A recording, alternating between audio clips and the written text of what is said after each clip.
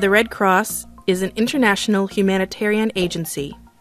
In times of war, it is dedicated to reducing the sufferings of wounded soldiers, civilians, and prisoners of war. In time of peace, it gives medical aid and other help to victims of major disasters such as floods, earthquakes, epidemics, and famines. The initiative for founding the Red Cross came from a Swiss man called Jean-Henri Dunant.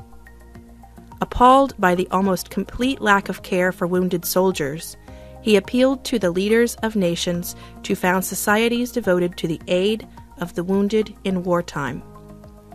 A conference was held in Geneva in 1864, and official delegates of 12 nations signed the first Geneva Convention, laying down the rules for the treatment and protection of the wounded and the disaster-stricken.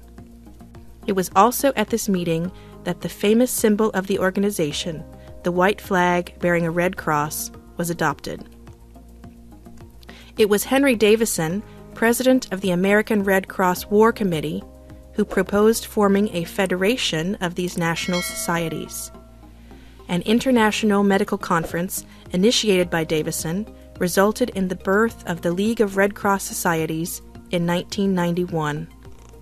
In November 1991, it became the International Federation of Red Cross. The Federation's mission is to improve the lives of vulnerable people who are victims of natural disasters, poverty, and health emergencies. The International Red Cross has its headquarters in Geneva, Switzerland. Today, the total number of national Red Cross societies from all over the world has mounted to 186.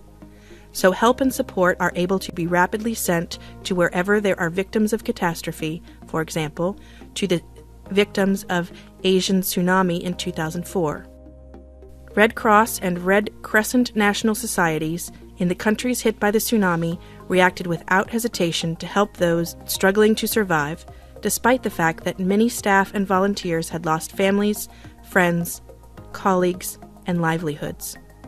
For example, the Indonesian Red Cross headquarters in Banda Aceh was washed away, but a temporary office was in place within hours, and the injured were being helped.